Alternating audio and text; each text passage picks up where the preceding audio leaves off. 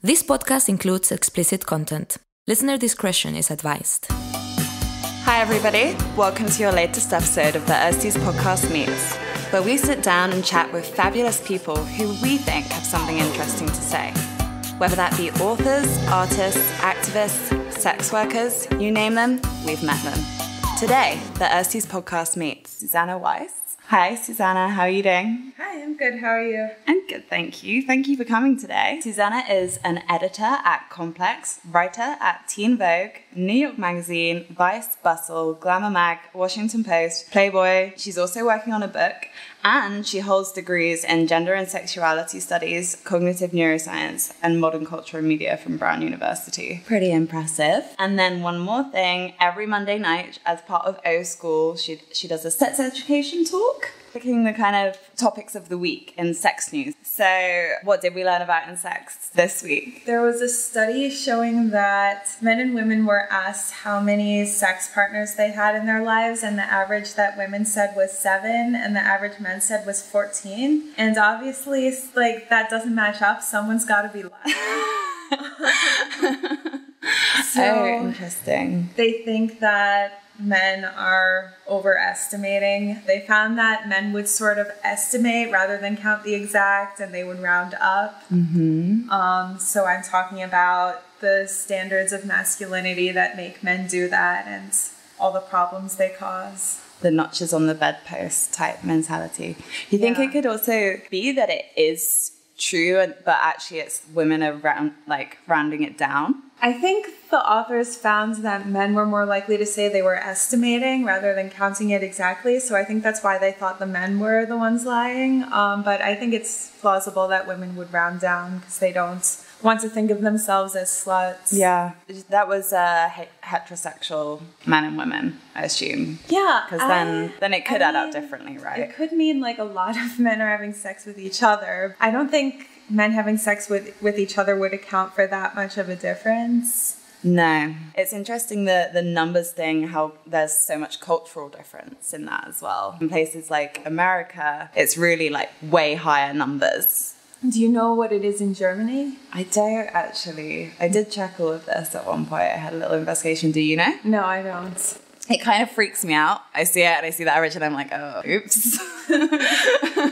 I'm like those guys who are like, oh, I've lost count, but it's true. Shall we start by talking about some of your interesting writing on gender stereotyping? You wrote an article called "We Need to Stop Saying Men Are More Visual ASAP." Where do you think the visual thing comes from? Well, I think it wasn't always the case that this was believed. Well, you look at, right now in museums, most of the nudes are women, but it used to be that most of them were men. A young man was considered the pinnacle of beauty. And then I think it was sort of in the Victorian era that women became, because there was more of a division of gender roles with women in the home and men working, and there came to be this idea that women are more pure and men are more sexual, and men like to look at women but not the other way around because women are innocent. Yeah, I think it comes from women being objectified, and everyone thinks that's the natural order of things because that's what they've grown up with. And I've even heard women say things like women are just more aesthetically pleasing, which I personally think we've all grown up with women being sexualized, so I think that's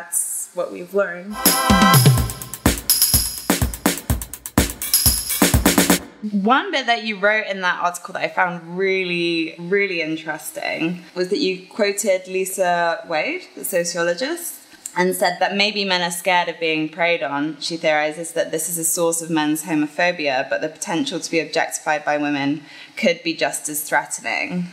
Can you maybe explain that a bit further? There's this division in our society of people in a sexual situation into subjects and objects, or predator and prey. And it's assumed the person doing the looking is the one in power, and the person being looked at is somehow disempowered. So if a man is being looked at, I think that puts him in sort of a feminized position of being the one who's disempowered. But you also hear men say they would like to be, admired more. So it's not that they don't want to be admired. I think it's this fear of being someone's prey. It actually really made me think about some of the writing on, like psychoanalytic writing on cinema and like female characters in horror movies. The things that men are afraid of. Like often these characters are maybe like just hitting puberty or like sexualized women in some ways, or they're like pregnant and there's some kind of horror surrounding that. And there are sort of theories about objection, like men are, they're kind of trying to project their psychic fears and then watch it happen. Yeah, I think there's this theory, terror management theory, that says we fear things that are bodily because they remind us of the fact that we're just bodies and we're subject to death, that women have been associated with the body, menstruation and childbirth, and all these processes remind us that we're in a body, so we don't like to think about that and we have horror around it. So maybe that's also behind like the use of women in horror movies. Just picking up again quickly on the men wanting to be seen and also like women wanting to see men. If you look at studies like Pornhub, it's something around 40% of the male gay porn videos on that are watched by women. I was watching this film the other day. It was called Adored, and it was about these two older women, and they have affairs with like each other's young sons. Oh yeah. For me, it was kind of like watching a gay movie, just because there is really like not that many things outside of gay male genres where they like worship the male body in this way. And they had all these like beautiful slow shots of these like muscly young boys getting out of the water. Do you think that this stuff has a role to play in why women feel so inclined to watch gay porn? Yeah, well, I think there's not that power dynamic where men are degrading women and choking them and calling them sluts and acting like that's the norm. There's also a dynamic in straight porn where the man's pleasure is paramount and the woman seems her pleasure is almost treated as accidental, like if it happens great, but like the goal. And I wrote about the money shot, how it conveys this idea that like a male orgasm is the goal of a sexual encounter. I think that's also why lesbian porn is so popular among women, because women's pleasure is taken into account and there isn't this dynamic where one person's in power and they're dominating the other. And so it seems a bit less misogynistic.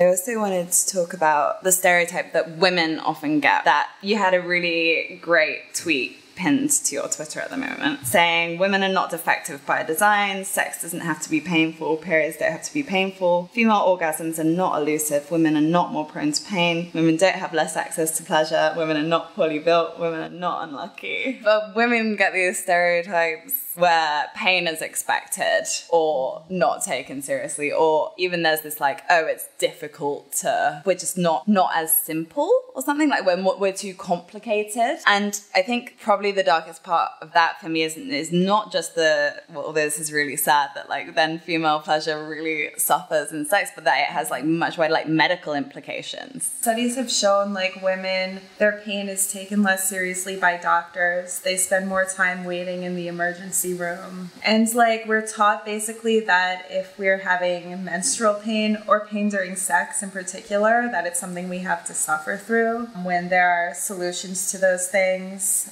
Like menstrual pain is usually, if it's not something that can be killed by a painkiller, then it's something that you should see a doctor about. And endometriosis always goes undiagnosed because of that. And pain during sex can usually be avoided even the first time. The biggest cause of it, at least one sexologist told me, is like tension. And it's sort of a self-fulfilling prophecy in that way. The whole painful sex thing, I just think in the way that we don't talk about it really, unless we're talking about, say, like people losing their virginity. How is it quite common? Yeah, I think 1 in 10 women have reported pain during sex. Yeah, and it's often a sign of a medical problem. Sometimes it's just something like a lack of lubrication or a lack of arousal, or like overly deep penetration. Apparently there's a new device that like goes around the penis and stops it from going too far in, to combat that. But pain during sex, like during the first time, it's almost romanticized. I remember reading erotica, and there were these stories about the first time that was like, and then she was in pain, and then like he wiped away her tears.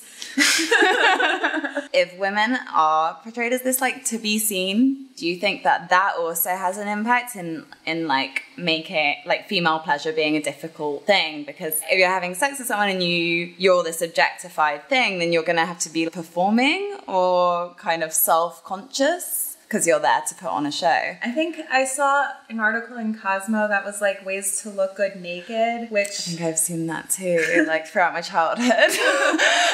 It promotes this hypervigilance where you're like monitoring yourself during sex. Even if you're thinking positively, there was another Cosmo article like things he loves about your naked body, but to me that's like more objectifying because then you're there thinking about like, okay, it's okay, he loves my boobs, rather than like what am I looking at? How does it feel to be in my body? Yeah, being present. And I think there's also this idea like that it's men's role to be sexual and women's role to be sexy, and that women are designed to provide pleasure rather than experience it. And I think that contributes to the view of that female orgasms are elusive and that women's pleasure isn't important to them because their role is to look good and provide pleasure. I hear a lot of women say like they like the sound of a man and wish men would make more sounds. But I guess maybe they're not thinking of it as a performance so much, or they don't think they're allowed. They think that that's what that means. Maybe when a woman's moaning. There was a study showing that women, they moaned the most like right before their partners were going to come, but like not when they came, because they were treating it as a way to turn their partners on. Yeah, like men may not think like what sound would be most pleasing to her. They're just thinking making noise because it comes out of them, whereas women, it's very calculated. I find it really interesting, your critique on calling certain sex acts like going down on a woman or something like that, of not calling it foreplay, because that's like it's a warm-up for the man. Did you want to explain yourself why you think that shouldn't be called foreplay? Yeah, so I was reading this book, The Height Report from the 70s. It's a series of studies on surveys on women's sexuality, and all of them were talking about how torturous it is to like be brought almost to the point of orgasm and then they switch to something else and something that they don't usually orgasm from, intercourse, which I think only about 1/4 say they consistently orgasm from. So that contributes to the orgasm gap, to have the idea that foreplay is not something you do to completion, but it's just a warm-up for intercourse. And it's also just silly that we put this one act above all others. It's not necessarily more intimate. It only occurs between people where like the couple has a penis and a vagina, which isn't all couples. And women often get more pleasure out of other acts, so they should be just as important. So this is an interesting, but in Pornhub's 50 most popular videos, 78% of men but only 80% of women are shown having an orgasm. I mean, if I watch them, I think, well, I don't know how they're measuring like which women are being shown having an orgasm, because I just see them screaming. Is that because we're not seeing these men are just never making women come, so they have no idea what it looks like? Could that be also like that we're not portraying it very well? Yeah. You say even you're like watching it and you're like, wait, what was that? Yeah, well, part of the problem is it's usually from the same study. The majority of the orgasms, I'm putting that in quotes because I think they were probably fake, were from anal sex or vaginal sex. Already men are learning they just have to like pound away at a woman and she'll come. There's not that much shown with like oral or manual sex on women. If it is, it's depicted like we were talking about as a warm-up to intercourse. It drives me crazy. I see this even on feminist feminist porn sites. You can't have a female orgasm in your feminist porn. Yeah, wouldn't it be really refreshing to have the man have an orgasm and then the woman after that? Yeah, I would like that. But they fall asleep though, don't they? That's the thing. Often for women, after they've sort of had an orgasm, like their clitoris becomes quite sensitive and they're like, okay, don't touch it right now. It's not like that happens and then sex stops. Right, because and they're expected to keep going. yeah, it's always made out that for them it's like this major exertion that they've gone through and they're like, whoa. Is that actually the case? Is it any more so, or is this just part of this prioritizing of pleasure thing?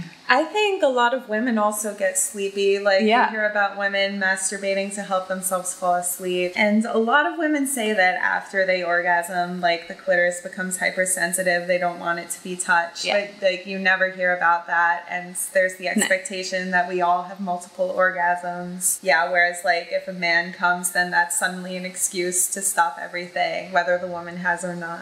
Regardless. Interesting about this whole ending porn with a money shot thing, because for me I watch quite a lot of porn because I'm editing it.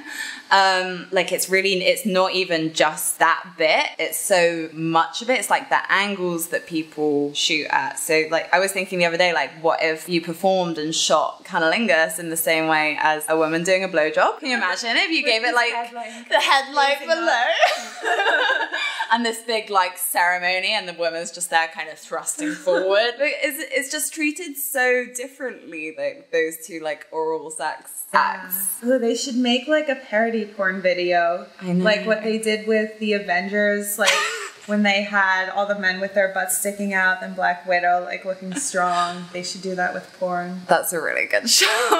I'm gonna pitch that tomorrow.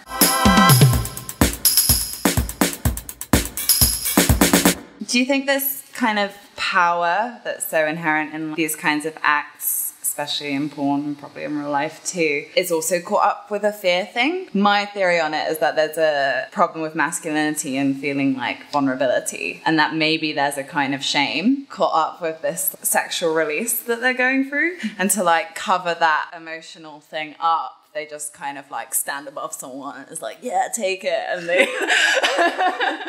so that they kind of can pretend it's like a macho thing rather than like this quite weak, like embarrassing Yeah, there's like messy. no connection, because maybe that would be too vulnerable. Maybe there is an element, the cum shots all over women, like maybe that's trying to make men feel less ashamed of their bodily fluids. Maybe it makes then the bodily fluid, is this what you're saying? Kind of then it's associated with this aesthetically pleasing woman because it's like over their face. Yeah, or it's like they're accepted. Speaking about all this kind of imbalance between sort of male-female pleasure, I think you might be inclined to think, oh, what we need to do about this is like raise up female pleasure then, and let's solve it all by having amazing orgasms as women. But you've written about this, haven't you? About this idea of like a kind of superior orgasm. And you went to quite an expensive workshop. Oh, it was sex educator Betty Dodson's workshop. Okay. She does them in New York, I believe. They collect $200 from you. There's also like $1,000 suggested donation. And women masturbate together in a circle and show their vaginas to one another and name them and have a bunch of discussions and do massages. Okay. I like how you put it like a vagina show and tell in your piece. I was like, that's good. Okay, and it lasts for a day? 2 days.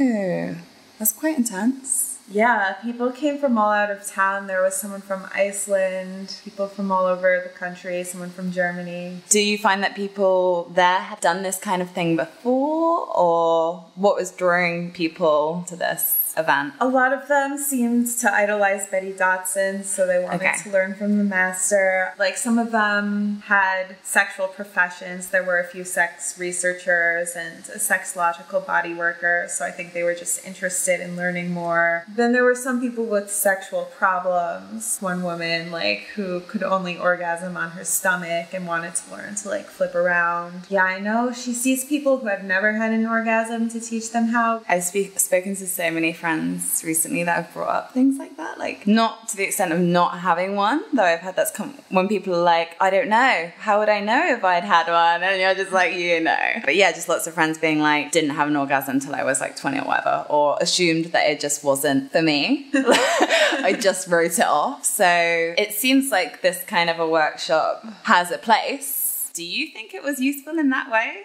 That this should be a more widespread thing, or should it be like a part of sex education? Like, why are we having to go to these like specialist pricey New York workshops to learn how to orgasm? Yeah, I guess we learned nothing about female orgasm in sex education.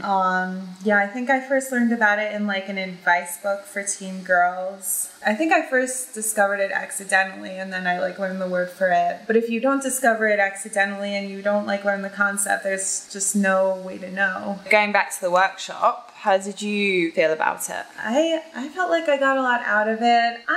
I don't idolize Betty Dodson and Carlin Ross like other people do, though. Like, I think they have a very stereotyped idea of female sexuality. I also learned that I don't need to aspire toward this idea of like female pleasure. That's like, you know, female pleasure is supposed to be like transcendental and super intense and like these standards that we don't hold men to. So that's, or that like if you're a woman and you masturbate, it's like empowering, which for some, I know for some people it is, but for me it was always like, what am I missing? I don't feel empowered. Like goddess type creatures. Like Chimamanda Ngozi Adichie was talking about it recently, and she was just like, this is also part of the problem. Every time we like try and mythologize women, even if it's a supposedly like positive thing, then it's just takes away from them being able to just be like normal human beings. Yeah, because then, and this comes up not just in sex, but like I once dated a guy who was like, I worship women because every woman is a mother. Women are so nurturing and caring. And it's like, you're not really appreciating me or appreciating a stereotype